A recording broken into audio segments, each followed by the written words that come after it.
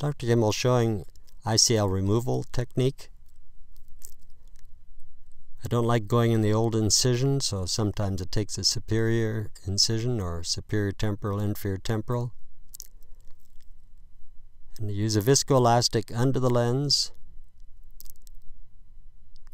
sort of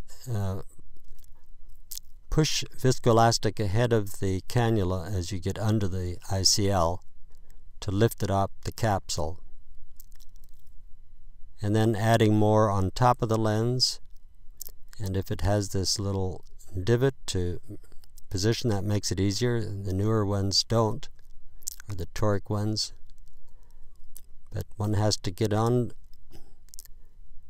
the optical edge to where it's thicker so that it doesn't tear coming out of the incision.